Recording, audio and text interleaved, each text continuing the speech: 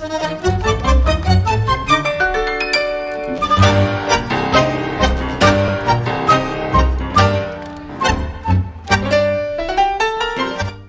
and welcome to this Tango tutorial video, solo technique, focus, Lapiz. Lapiz can look like this, can look like this, can look big, both sides can be backward, forward, forward, backward. What should we think first? One thing that helped me a lot is to think of it as a sideward projection. And this sideward projection, I reached either through going first front, reaching the sideward projection, and then having the collect. So by that, it's kind of this egg shape back and quarter of a turn forward.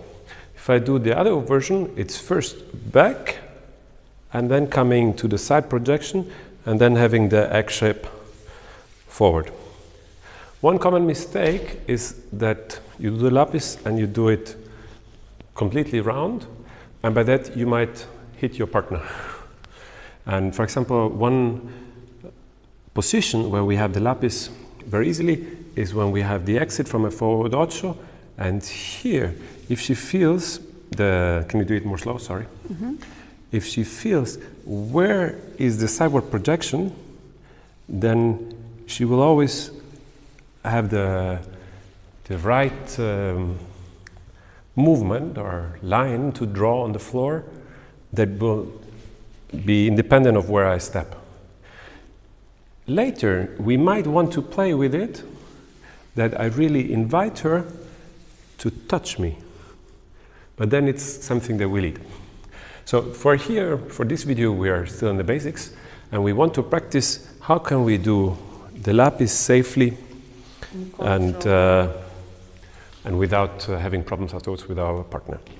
We have the two most common places. The one was up from the forward ocho, so here, and she does the pivot, and then she goes for the Lapiz, and we continue.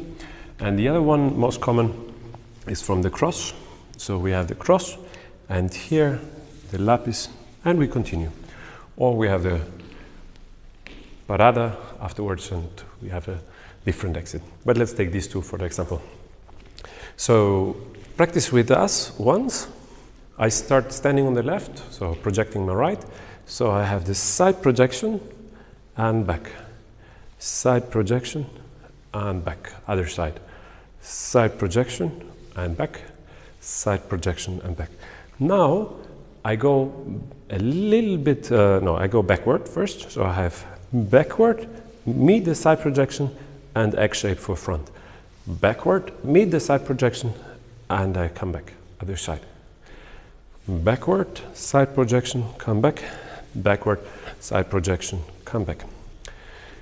For the timing, I always like if at the beginning there is a little impulse, so it's like down. And for the second part, after the side projection, I try to slow the movement down, that afterwards maybe I can give the impulse for the next step that comes, or for the voleo that comes, or whatever that comes.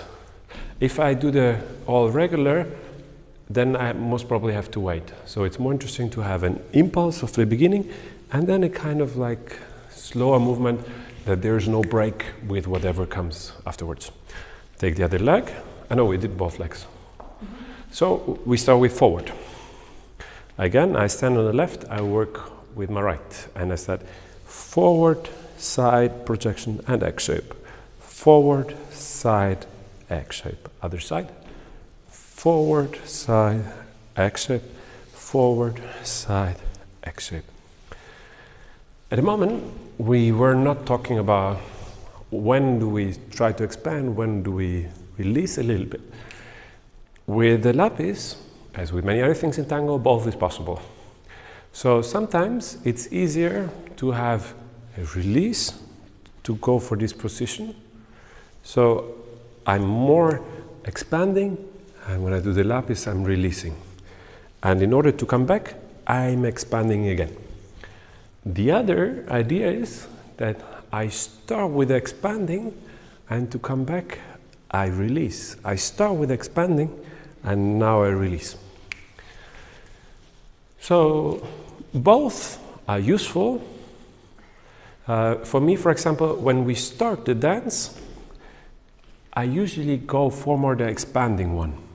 So when I try to encourage or invite Aska to have a Lapiz as the beginning of first movements, it's more from this, and the same is then afterwards when we walk.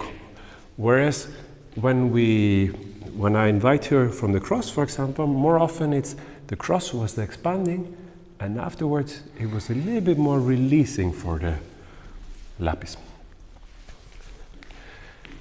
That was all. Keep on practicing both sides, releasing and expanding. And don't forget to work from your standing leg. That was just about what I wanted to say. You could read my mind. Yes. Fantastic. So it's the standing leg, and I think of the hip. Through the standing leg, I manipulate my hip, and by that, the active leg, the free leg, is working. One bonus exercise.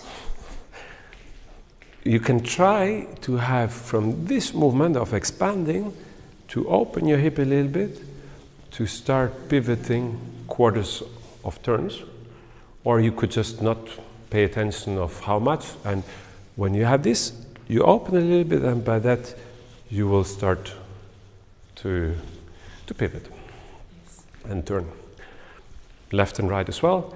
This is what leaders afterwards will need when we have the sequence with the hero. The here we open more, that she will come. Exactly. So, thanks a lot for watching. Enjoy practicing.